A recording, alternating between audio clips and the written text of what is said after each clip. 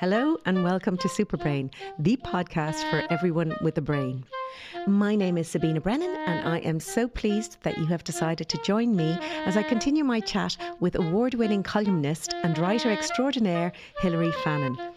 In this episode, we talk about her books, Finding Forgotten Memories, Fracture, Emotional Territory, Maternal Force and Controlling the Narrative. Let's dive right in. She and I went out for dinner one evening and she just arrived and she just put this book on the table. Wow. And so there's a little gift for you, Sabina, and it's Hilary Fannin, Hopscotch, a memoir. Yeah. And I said, oh, thank you so much. That's so nice.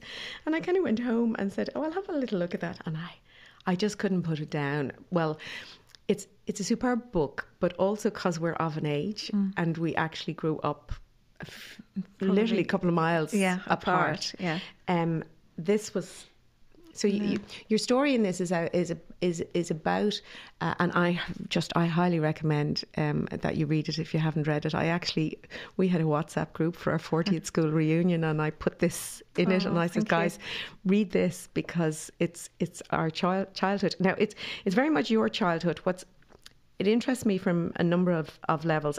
Obviously, it was very personal because, you know, hearing things like low babies and high babies all those funny things that we had. Yeah. But this is wonderfully written from a child's perspective. And it's about you trying to make sense of very big and serious issues in the world around your parents and your father. And your father was having an affair for probably the best part of 20 years. My goodness. And which was incredible because he would bring you along when he was meeting his special friend. So it's wonderful story from that perspective. But also I'm interested in it from another perspective. And I think also having read some of your other articles as well, I think it's something that interests you, which is the concept of memory. And so this is a memoir. Yeah. So this is, something that has come from your brain and how your brain has created this memory. And I'm interested to know, how you got there. Like I really just have snippets from my childhood. I have some really strong memories and moments. Recently, I went to visit actually the town where my father grew up, and I went to find his house. And whereas I'd been just thinking of an address, as soon as I walked onto the street, I remembered, oh my God, because we thought it was, my son was with me and he said, that's the house. And I said, no, it's not. There's only one window on one side. I remember we would go in the door and the housekeeper, which was his second wife, was down in the back there in the kitchen. She always hid when the kids and grandkids from his first family came, and my granddad was into the left sitting on the thing. But the memories that came, and I went, can we go down the road? There's a river, there's a canal, and there was a buckety bridge I was afraid of. But in writing your book, like, you have these memories, you brought memories back to me, but that's because you sparked them for me. How did you find those memories to write with such clarity about them? I know you said one line somewhere, once I began to feel, I could then write. I think we, like you described last night, going to the location and using location and maps is a tool that a lot of memoirists will use. It can be quite interesting to use a literal map, a physical map of a territory, in order to spark memory. And Carlo Gebler, for instance, who's written extensively about his childhood, he's the son of Edna O'Brien, and he will use and Ernst Gebler, he will use physical maps to kind of to wake up his memory around territory. For me, the territory was emotional, and the territory was internal. So I had looked in the first play that I wrote was called Mackerel Sky, and I had looked at fracture within a family and an absent father and financial turmoil. Really was what the play was about. And so in Hopscotch, the territory is very, very similar, But I think the main thing was and I think this is really important, I was given permission to do that by a publishing company and an editor who said, I met them, I had lunch with them, and I said, this is what I think I'm going to write about. And they had thought I was going to put a collection of columns together. Oh, right, okay. And I said, yeah, I know that's not a bad idea, etc., but actually I'm thinking, maybe could I write this? And they said, yeah, go for it. Wow. So first of all, permission. First of all, somebody's saying, yes, that's okay. Yes, it's okay to tell your story. Yes, it's okay to be heard. It's okay, just do it. And then, like you, I had an insanely tight deadline. But again, that felt real, right? That felt contained, that felt actual. And so the only thing I had to do then was find myself as a child and ask her to bring me round. Okay. So I remember, and I turned up to the desk, and I remember literally thinking to myself, right, because I've been writing for a couple of years now, and especially in terms of writing to deadline for the Irish Times and stuff, I figured, okay, so let's boundary this. I'm always talking about boundaries. Yeah. Let's boundary this. Let's give this 5 years. Let's take it from the time you were. I went to Manor House School in Raheny when I was 4, and they expelled me when I was 11. So that was what, 7 years? Yeah, something? yeah. So I thought, okay, right, great. So that's clear, right? That's 7 years, right? Yeah. From the time you went in till the time they threw you out, that's 7 years. So let's focus on that. And it was also a time of tremendous, it was a dynamic time within my family when a lot of stuff happened. And at the same time as I was expelled, the bailiffs came, knocked down the door, took all the furniture, took all the clothes, and we were homeless. So I knew the end, so then I really had to think, okay, and then I figured, begin on your first day in Manor House as a low baby, and the confusion of this shoebox, which I'd never forget, shoe bag, because we had indoor shoes, outdoor shoes, plimsolls and ballet shoes, and then the corridors had blue tiles, black tiles and white tiles, and you could walk on the white tiles in your plimsolls and your ballet shoes, the blue tiles in your indoor shoes, and the black tiles in your outdoor shoes, right? And you're 4. And you're 4. And this is an absolutely mind-crushing puzzle for me. I think I'm numerically dyslexic. I can't manage numbers at all. Yeah.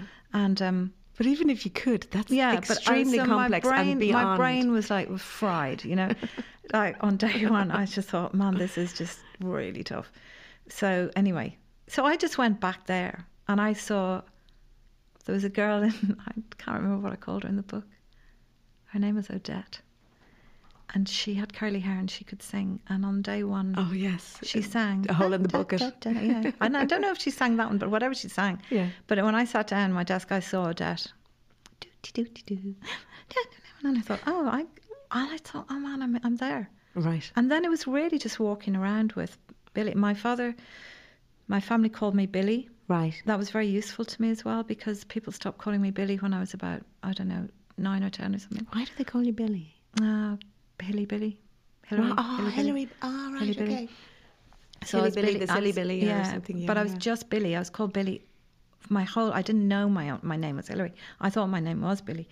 I also thought that my father was my father and not my sibling's father, because I thought every child had one father and that mothers were just kind of pods. But anyway, that's neither here nor there. So because I was Billy in the book, I just found Billy. Right. And Billy brought me around. Okay. So she brought me the whole way through. Right. And it's wonderful. But the thing is, a lot of people said to me after the book was published, oh my God, how do you remember all that stuff? Yeah. And I was saying to them, you too have all of these memories. I think it's a matter of just allowing ourselves to open the door. Yeah. We just walk in. Yeah, I mean, it's interesting. Memory is fascinating. People tend to think that memory is just one thing, like a unitary thing. Yeah, but no. we've lots of different types of memory. Yeah. And I mean, I often say that, as people get older, they get concerned about losing their memory. Yeah. And it's a big fear. And it's something that, happens with dementia and creates all sorts of loss for family as well. But the thing is, and it's what's really interesting and nice about what you said there is, as children, before you're 4. And actually, I should say to anybody who's listening who's not from Ireland or understand, low babies is just the first the first step into school. In Ireland, actually, we start school at 4.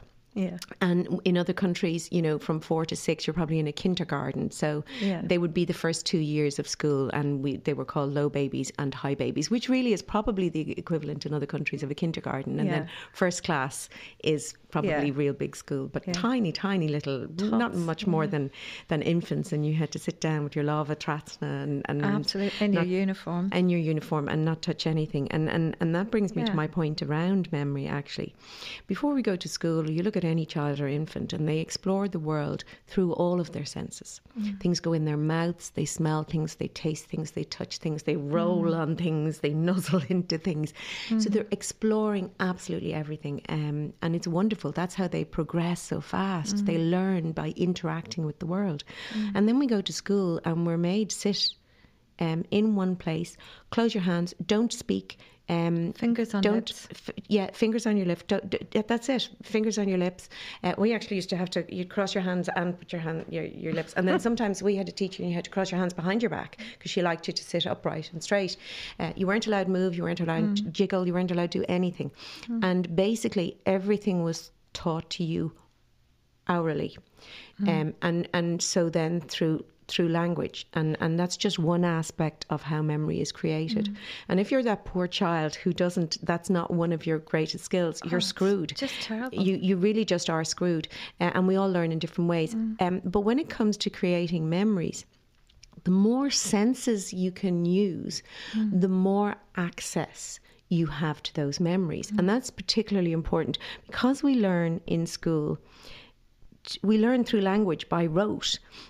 That if in later life, if your pathways, your neural pathways through language become damaged, whether, you know, it's through a disease like dementia or for other reasons, if that's your only, you know, way you form the memory, that memory is lost.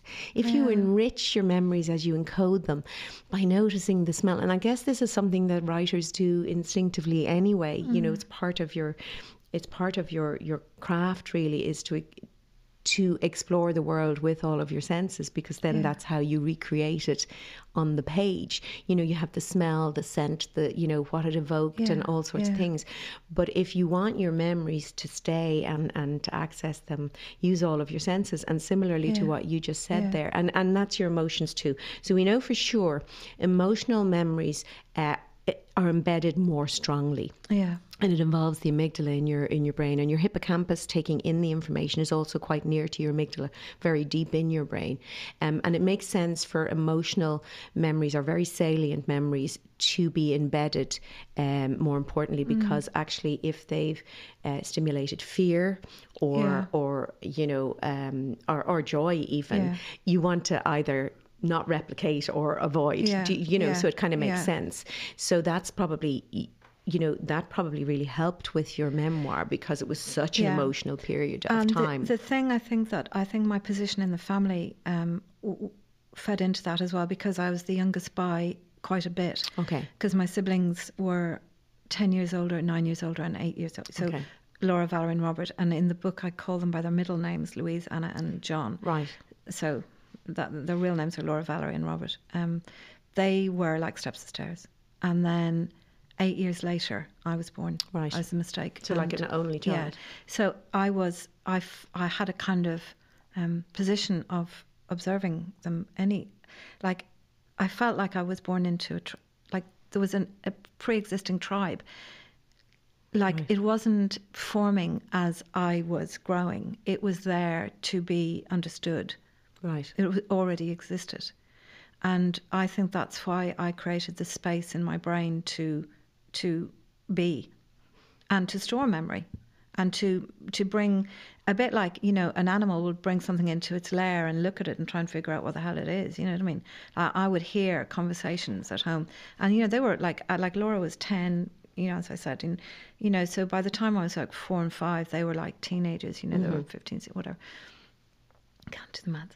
But so there was a lot of information that was very difficult to calibrate, you know, that was coming at me. And my parents were they wouldn't have been, they wouldn't have passed any childcare tests or whatever, you know what I mean? And so, there was no dumbing down or dilution of their emotion or anything else in the house. Yeah. And so you took all this stuff into your lair and you tried to figure out, what does this mean? But that's what we do as humans. We try and figure stuff out, and we make up stories to facilitate stuff. them. Yeah. No, we do that. We do that as adults. Like we continue to do it all our lives, and I think that's really important to remember. If people get stuck in places or feel anxious or depressed, you've just created a story about the world around you, and since you've created that anxious story, you could also actually change that story in some way, create a different story, because that's all we do is we create a narrative to make sense. We're imposing narrative on our lives. And, absolutely. The privilege of being allowed to write a memoir is you get a chance to actually control the narrative. Mm-hmm. You're controlling the narrative. It's like filmmakers making movies about, so much of autorial work is partially autobiographical. You're putting a narrative on your life, and it's a privilege to be able to do it, but it exists for all of us. That's the point. Everybody can do it. You don't have to put it down on paper and for it be a book. That's amazing if it happens. But it's a lovely power that you have. And similarly, as you just said, and I'm going to try that actually, is kind of go back and actually, go. Ribena actually is the name that people used to call me, or rags tails, or something that people used to slag my hair. I'd hair down past my bottom. And I don't know if your mother did that, just to tie them in the nylon stockings. Yeah, but they didn't quite come out as ringlets. They were kind of rat's tails. That's what they called me, rat's tails. And then Ribena, because Sabina reminded, and I didn't like either of them. They weren't particularly, kind of nice ones. But I must do that journey now that you've just said and see if I can find more memories. I have some, obviously, kind of big ones. I remember wanting to go to school. Like you, I was the youngest of 5, and my sister was 10 years older than me, and then so it was 10, 9, 6 and 3 or something. So we were steps of the stairs, but I think with 3 boys in between, there was kind of like that. My sister then was, kind of always, there was a gap. And similarly, I think it's of an age, because we weren't parented. No, I mean, my mother was at home full time, and my father had a job, but there was no parenting. There was never conversations around, is this good, that good. There was rules. There was a lot of rules, certainly in my house. You can't do this, you can't do that, and I often wondered whether that was why I was drawn to acting as well. Yeah. This is how you behave. This is who you are, and I think you come out of it, and a lot of people our generation kind of grew up in a way not knowing who we are because there were so many rules. There was so many rules, and it was, you have to behave this way in this situation and this way in this situation, and no sort of sense of self. Yeah. And I suppose part of that is growing up as well, and that's what's lovely about when you do come into your 50s. You really do start to get to know yourself at the core, who you really are and what really matters. And that's joyful. I say to people, like, we have this horrible ageist society where people worry about getting older. Your 20s are really hard. I really don't worry about getting older. I mean, I feel a great sense of freedom being this age. I do too. Much freer than I've ever felt. Yeah. I did want to talk to you then. I mean, I had the pleasure of reading your novel, The Weight of Love. And again, this is an incredible read. I again started to read it. I think I read it in. I would have read it in one sitting, except like it was 3:30. Like I started in the evening time, and I closed the covers at 3:30 a.m. and said, right, I need to go to sleep. And then I started reading again the next day and finished it. Would you like to kind of? Well, I'd never written a novel, and I'd written a memoir, and I'd written plays, and I'd written columns and articles and stuff like that. And then, but again, I was given permission by the publisher, who said, "We'll take another piece of work from you." After Hopscotch, they said, "Look, we'll take something else, if you like. And so that's a lovely place to be in. I'm so lucky that happened. I didn't have to fight for it, Now, can I just go back, because I do think that's something that that a lot of us say is, I'm so lucky. And the thing is, no, you demonstrated your talent. That's actually not luck. You demonstrated your talent through all your writing over the years, and they went, whoa, this person can write, and you know what? We can trust her enough to decide what she wants to write. That's not luck. I know. I mean, it's hard to say it sometimes, And it's hard, and there's a fear. Anyway, I said, what is that fear? I'm used to being, just a really quick back to the high baby, low baby thing. At that point, I was told I was weak, and that word has followed me around my entire life. I know the power of those childhood, and things. You're not capable. You're weak, and so then as a teenager in school, I was a bit wild, because if you're going to be weak, you may as well be wild. But anyway, so The Weight of Love. So something you said earlier about the hippocampus and the other one, the amygdala. So somewhere between my amygdala and my hippocampus, or whatever, I've been carrying around a couple of stories, a couple of ideas. And there was one idea that kind of stayed with me, a couple of ideas that stayed with me. And so then and I don't really know where the idea really came from, but it's a memory, and it's bits of thinking about, I was thinking a lot about how fast life goes, and how we make decisions when we're younger that have massive power and influence over our lives as they pan out. Not that we could have made any different kinds of decisions because we were young, because we don't have the power of hindsight. Mm-hmm. I thought a lot about memory. I thought a lot about how we can freeze something in an aspect in our memory, how we can almost we can like store it in a kind of museum. Like it's funny you said aspic, which is like a clear jelly. Yeah. And when you get into real detail around memory, there's memory has been defined in lots of different ways, through psychology or whatever. But one way they look at some memory is crystallized, and fluid, and that's more around intelligence. But it's about those things that are more fixed, and those things that are more fluid. Yeah. And I think in this book as well, it kind of what you're just saying there. It's that believing that something is fixed that actually. It isn't fixed, but life has. That's become one of those big moments that influenced everything else. That's become frozen in some kind of, or it's been held in some kind of aspect. So the character Ruth, for me, she's very, she's fine. She's absolutely fine. She has a grown-up son. She's married. She lives in Dublin, but there is this one. Person in her life, and there is this unresolved, there is this sense of loss, and there is no resolution around something that happened to her in her past. So a series of events happen, and she goes back to the scene of the crime in many ways, and she unpacks, I hate that word, her own memory. She traces her own memory back. She makes herself go back and actually look in the cold light of day at this person that in many ways she had kind of deified, glorified, had allowed to become a much bigger part of her life than he should have been. But it's not just that she allowed him to become a bigger part of her life. Her husband allowed him to become a bigger part of their life too. Her husband was connected into this man as well. Yeah. And he allowed that, and other circumstances kept Joseph alive for that family, if you like.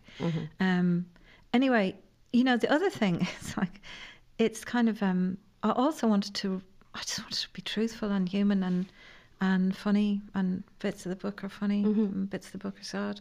And because bits of the book, it's very human, they're really, really, that's what I love about it.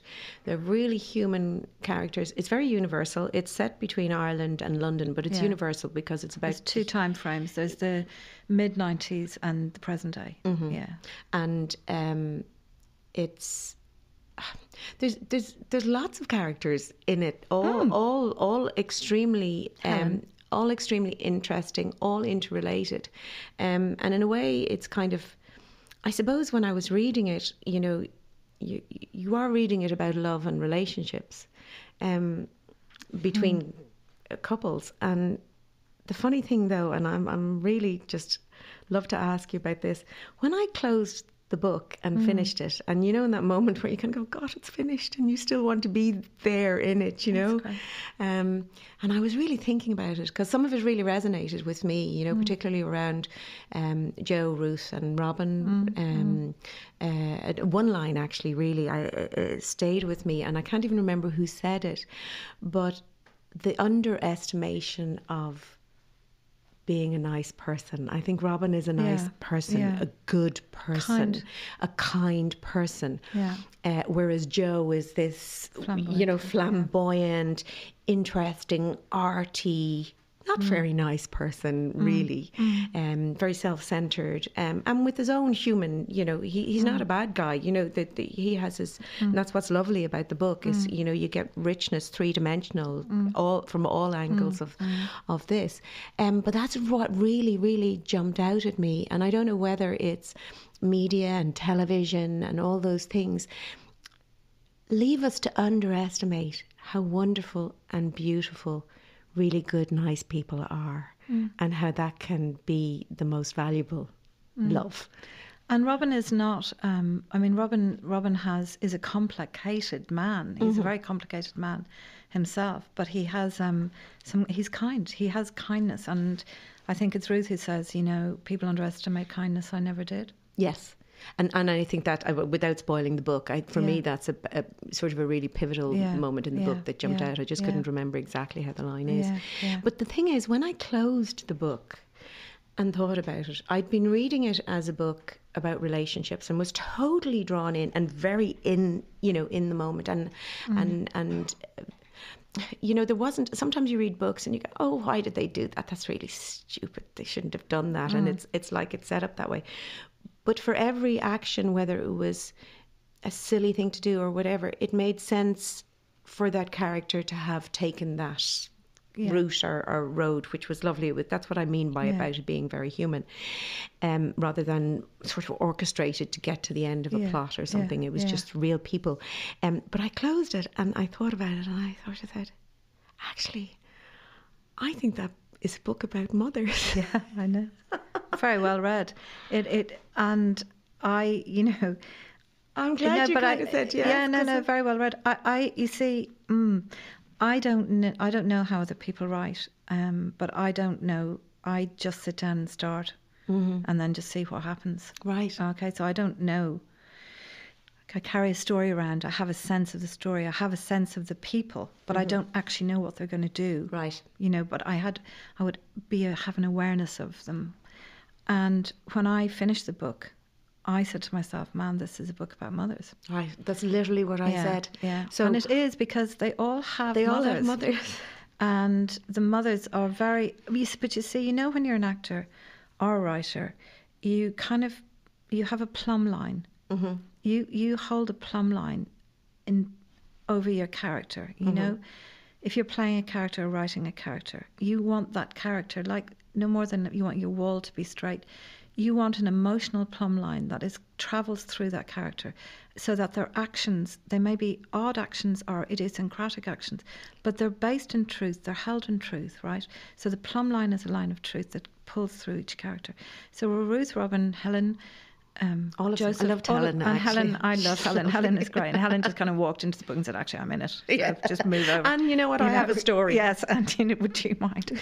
But anyway, so the plumb line, there's a kind of truthful line, but that truth is rooted in the relationships with their mothers. And they're not easy relationships, really, any of them, but they're very truthful relationships. And of course, when I look back in it, like, this is the book I kind of finished and kind of stuck together when I was doing the MPhil in Trinity. Right. Okay. And I walked into that MPhil 2 weeks after Mary died. Right. And began to really allow myself to write this book. Okay. So I was going to write about I was going to write about that maternal force in our lives, whether for good or bad. I am a mother myself. I'm, critical, self-critical. That's a weight of responsibility that we feel, I think. Yes. So looking at that central relationship, The Weight of Love is a kind of a love story with no romance. That is not a romantic book. It's a very truthful book. Yeah. But their psychology is there. I have to say, I just loved it for its truth, honesty. I think so many of the characters will resonate with people. The situations will resonate with people. We've been there, haven't we? We've been there. I could go, people. God, ordinary people. Exactly. But I the thing is that it is that book. You're on that journey with them, and it's only afterwards that you realise it's a story about mothers, which, and I don't want to spoil it for anybody, but it's a wonderful journey to go on, and it's called The Weight of Love, and I really enjoyed it. And I just want to talk briefly again about your mum and memory, because you wrote recently, I think just towards the end, your mum didn't recognise you. My mum had dementia, and people often said that to me. Is it awful that your mum didn't recognise you? No, my mum never didn't recognise me. Dementia takes many shapes and forms. But memory is a very strange thing. We think it's one thing, and I read one of your pieces and what you'd written, and if you don't mind, I'd like to read it out, because I think it's right on the money. And there's one word in it that I had to actually look up in the dictionary, and I actually have it written here in front of me, folks, together with the how you pronounce it. But the piece was so did your mum die in 2017? Yeah, in the summer. So this is written in December. So the title of the article is "Memory is an Unreliable Friend, a Drunk in a Bar." And that just grabbed me straight away, because it is on the money when it comes to memory. And this paragraph you have, but memory is a tricky, quixotic friend. Memory is moody and unreliable. Memory forgets. Memory is a downright liar. Memory is a country with an inhospitable weather system and some very dodgy politics. Memory is a drunk in a loud bar. 1 minute you'll be held in her sentimental embrace. The next she'll have a broken glass at your jugular. And even though you know that, as soon as you turn off the cutting room lights, memory will rearrange itself. You know too that memory is all we have. To me, that's just an amazing, it's an amazing piece of writing, but it is so, it's so on the money from a neuroscience perspective, from a psychology perspective. That's it. Memory is changeable, and memory is not the thing that we think it is, but it is all we have. But we can manipulate it, we can explore it, we can tease it apart. It can destroy our lives, it can make our lives, but we have control. Yeah. It's a country. I think memory is another country. It is a country. It is the country that I inhabit. It's where I live a lot of the time. Yeah, but it's okay. But you can. But a lot of people don't explore that country, or don't know that country, or aren't familiar, or are afraid of it. Or they take other people's narratives around it. Oh, you were that. I tell you what kind of child you were. Yes. I mean, I was told I was a stupid child, and I was a loud child, and I was this, that, and the other. And I just think, well, you know what? They can be these are not your my memories. Yes. My narrative. I own my memory. Yes. I own my memory. My sibling, I have, I'm close to my siblings, my 3 older siblings, and we sat around a table in Spain during the summer because my sister lives in Spain. One of my sisters lives in Spain, and some stuff came up about the past because we kind of peddle in the past. When a couple of glasses of wine, and it's like we're right back there. And my brother disagreed very much with a memory that I had about a time my father's lover's husband threatened to come down and shoot him. Yeah. And he had a gun, and he rang. So the husband of my father's lover rang my mother and said, "I'm coming down, Mary, to shoot him. I have a gun, and is he home? Because I'm coming down to shoot him. And Mary said, oh God, listen, whatever, I don't mind. I mean, honestly, please be my guest. But, Billy's going to be, it's going to kill her. So we were talking about that. And my brother said, no, it wasn't that. He said he's coming down to kill him, to kill Bob. And Mary said, be my guest. But what about the children? Right. It will kill them. Right. And, I'm sure, I don't know it doesn't matter. Does it matter? It doesn't matter. Yeah. My memory is that it was about me. Yes. So what? And you know what?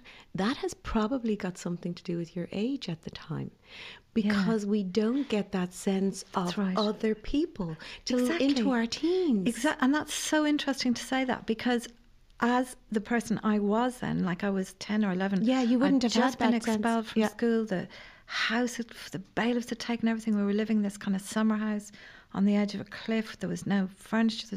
Everything was bananas. And then this guy was coming down, who I liked. I knew him, and he was a terribly nice man. My father's lover's husband was a very nice man. And he was heading down to shoot, I adored my father. He could do no wrong. You can see that in the book. I absolutely loved him in it. But I have to be able to say that that's okay to have, because as a woman of 57, almost 58, I look at his behaviour and I think, man, what were you doing? Yeah. What were you doing? That was not okay. Mm-hmm. But the me that was there with him, he was wonderful. He was my world. Mm-hmm. So, yes, you hear, as a child, I heard me, and my brother heard them. Yeah. And that's fine. And I think that's important. I don't think it's something that we should argue about. The thing is, our memories are our memories, Yeah. And that's our truth. And then if that truth is causing you a problem, well, then revisit it. Yeah. And you can kind of change it. Do you know? Because the thing is, people think eyewitness testimony, but they saw, but actually it's the weakest testimony you can ever have. Yeah. Because all you need is put 4 people in a room and they'll see things from different perspectives, different angles. Yeah. We don't see things in a bubble. We bring things with us. Yeah. It's incredible. 2 people can witness people talking. One can say they were having a terrible argument. Some were saying, they're so passionate about each other. You bring what you've had and you create that story. Yeah, and I think in that lies a certain power, because a lot of people feel life happens to them. Yeah, it doesn't. You make life happen. Yeah. And yes, sometimes you really get thrown, some awful stuff, but it's what you do with the stuff you're thrown that kind of makes a difference. Yeah. I think it's just been absolutely fascinating talking to you. I think I could talk forever. That's okay. Is it? I just would, if there's any, I think you've given us a few gems actually throughout, if you can recall them. If there's any tips that you'd like to leave listeners with, you've kind of talked about a few things there around. I mean, I think that without sounding very syrupy about it, I really appreciate being alive. I really appreciate having the day, having it, and having the next day, and the next. And all of my siblings have been critically. All of them have had cancer, and all of them have survived in the last 10 years. And my family's in a cancer cluster, they call it. Wow. It's neither here nor there. But the thing is that I really appreciate the time. I really appreciate being alive. Yeah. And I don't really allow other people tell me how I have to live. I trust my inner kind of moral compass and my kind of love of humans to guide me. And it can be a very joyful experience being alive. It's not like I'm not happy all the time at all, but what floats my boat is writing, listening to myself, is paying attention to my own memory and to saying it's okay to be heard. You're allowed to be heard. It's okay. And it's not rocket science. You know, writing, drawing, making work, I think, is incredibly important. And it's not exclusive. People say to me, I couldn't draw a straight line. But you don't need to draw a straight line. Draw whatever kind of line you like. I couldn't write a sentence. Well, you can talk, you can think, you can remember, you can maybe gather stuff together in a scrapbook, you can stick things down, you can turn up to your own soul. You don't have to turn up to an empty page and create a book. You can just turn up to yourself. Find something that I always think it's kind of funny, but the language you use, it's about what you're describing to me is find something that you can lose yourself in. Yeah, find it's something kind of to like get lost in. Yeah. It sounds like an oxymoron, but it's actually then that is to me. That's your life. That's your freedom. That's being in the flow. That is your freedom. That's being in the present. Yeah. People who are battered from one end of the week to the other by other people's needs, man, I feel it. I feel it. I'm talking from a point of real privilege. I'm talking from being 50, whatever, and having a secure home. I have a home. I'm in a marriage that I want to be in, with somebody that I want to be with. Those things are seriously lucky. Those are really great things to be, that's a great playground to be operating in. I hope you enjoyed listening to Hilary as much as I enjoyed chatting to her. Thank you for tuning in. Hilary's first novel, The Weight of Love, published by Penguin Books, is out in March 2020. To quote Hilary again, memory is all we have, so it's really worth making the most of it. For regular updates and bonus material, follow Superbrain Podcast on Instagram and @Sabina_Brennan on Twitter.